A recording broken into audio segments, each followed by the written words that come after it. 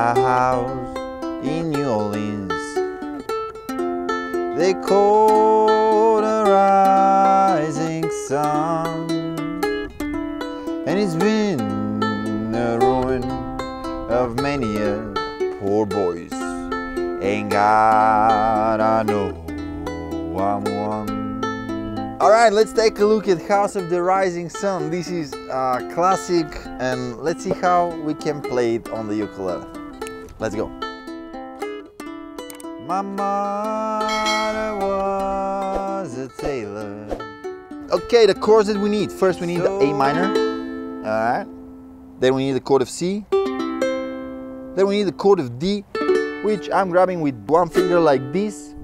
Maybe for you it will be easier like that. And then we need the chord of F. Alright.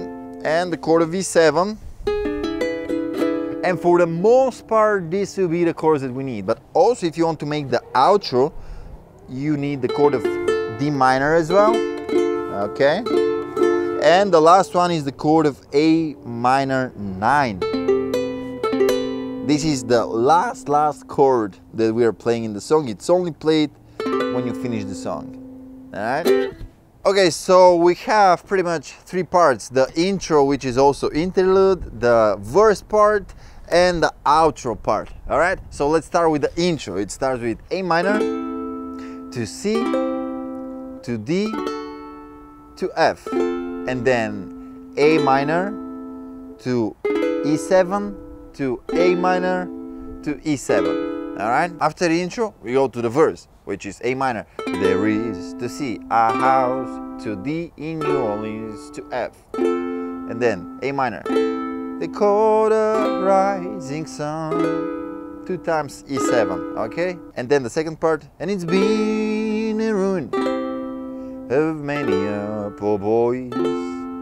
And God, I know I'm one. And when you say one here, always on the last word of the verse, you start the interlude, which is exactly the same as the intro. But the tricky part is what the right hand should do. Now, this song usually have this guitar pattern, which we'll not be able to do here because we don't have enough strings. But I'll show you what I'm doing. It doesn't sound exactly like the record, but it kind of brings the vibe about it. All right, I'll hold just A minor here to show you what I'm doing. I'm positioning my fingers so the thumb is always on the G string, pointing finger always on the C string, middle finger always on the E string, and ring finger always on the A string. And I'm playing first the G string, and then really quickly the triplet feel like this: G, C, E. Okay? And then with no triplet feel, just A, E, C. So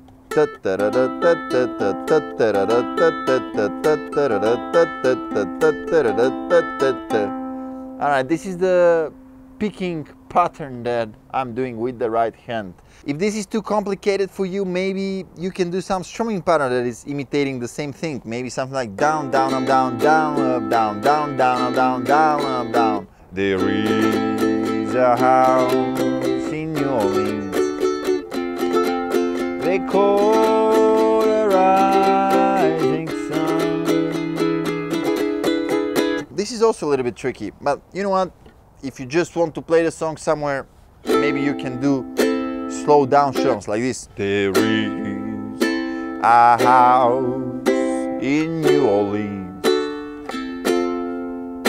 They call the rising sun.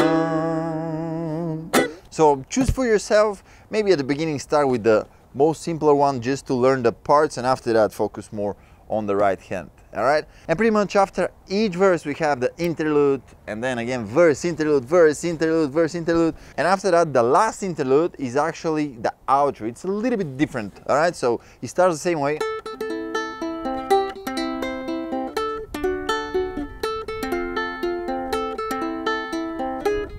But here after the first E7 we go to A minor to D minor.